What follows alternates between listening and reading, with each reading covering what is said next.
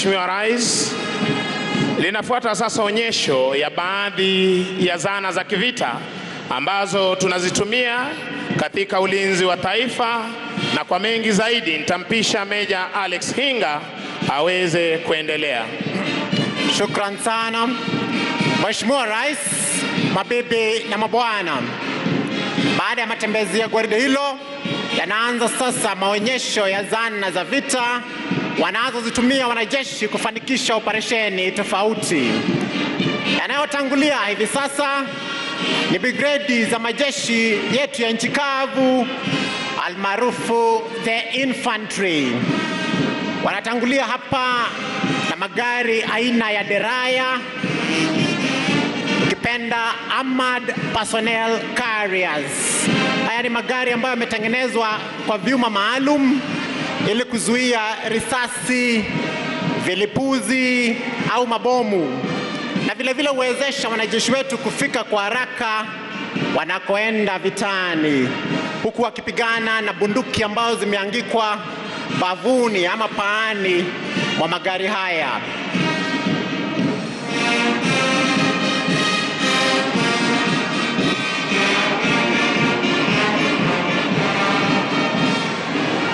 Nyuma ya magari haya kuna magari maalum ya kubebea mizinga inayojulikana kama 81mm mortars, ambayo inawezesha wanajeshi wa infantry kupigana wakitumia mabomu kukabiliana na adui.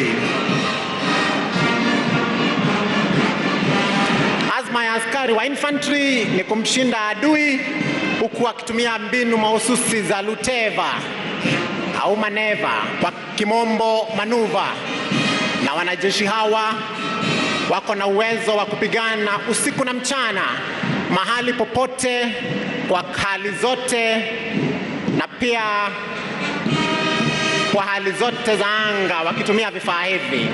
Wanafuatiwa na vikosi vya operesheni spesheli, the Army Special Operations Battalion, the Army Special Operations Brigade, na pia wako na Special Forces. Wao vile vile wako na magari aina ya deraya ambayo huwawezesha kupigana pande zote mduara wakitumia machine gun ambayo iko kwenye magari haya.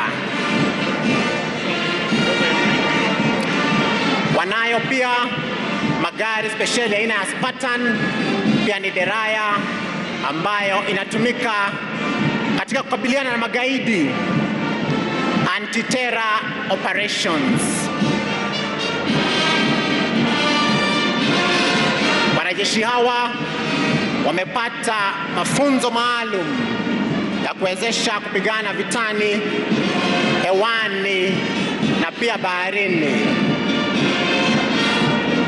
Vinavyofuata sasa, Mheshimiwa Rais, ni vikosi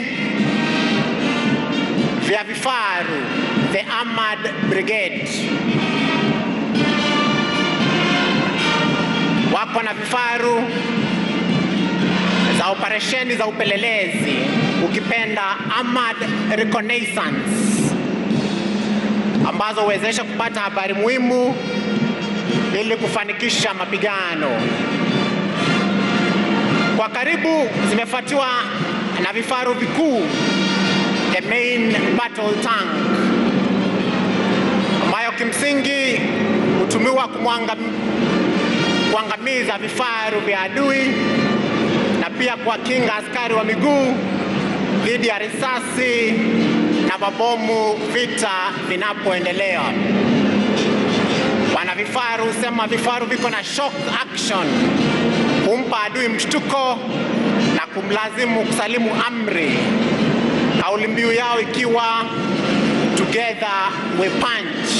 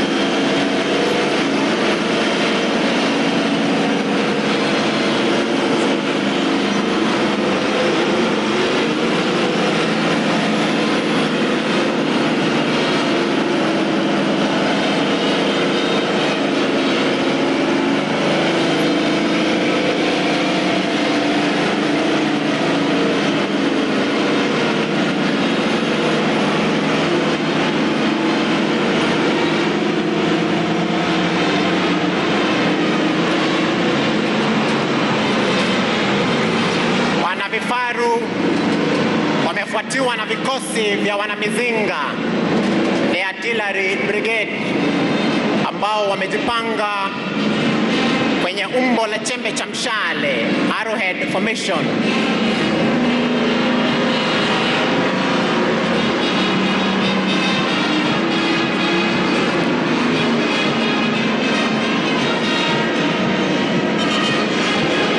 Wako na mizinga ya 105mm field artillery gun,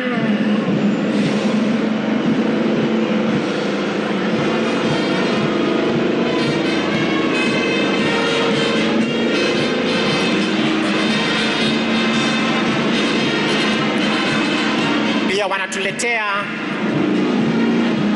mizinga yenye mitutu pacha, the twin cannon mount, ambayo inatumika kukabiliana na ndege za adui.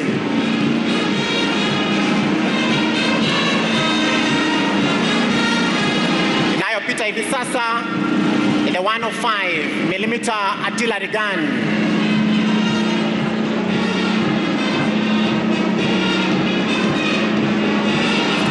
Inafuata the double barreled twin cannon mount.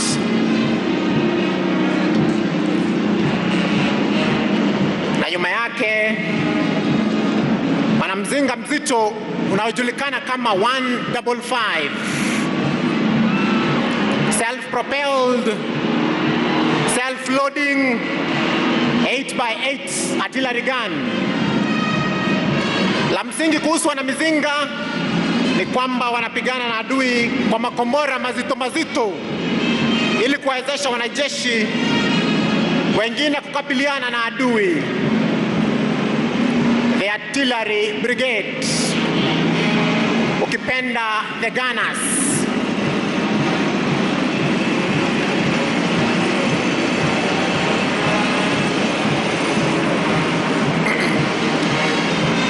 Napita mzinga wa 155.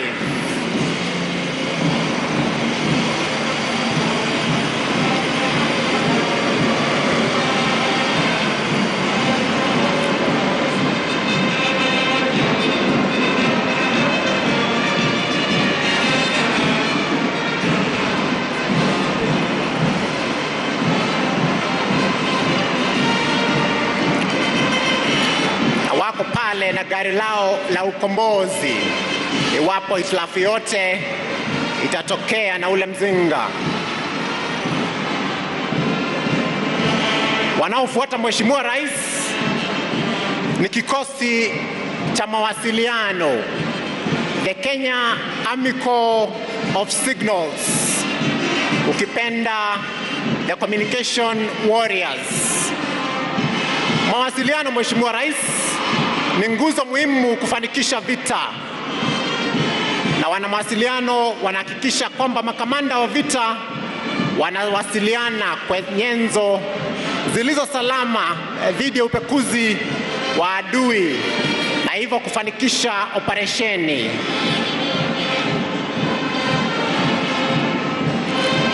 Vifaa ambao vimeangikwa juu ya magari haya ni vifaa vya satellite ambavyo vinawezesha wanajeshi wetu kuwasiliana popote walipo duniani, na mashine ambayo inapita inajulikana kama the Tactical Mobile Communication Center,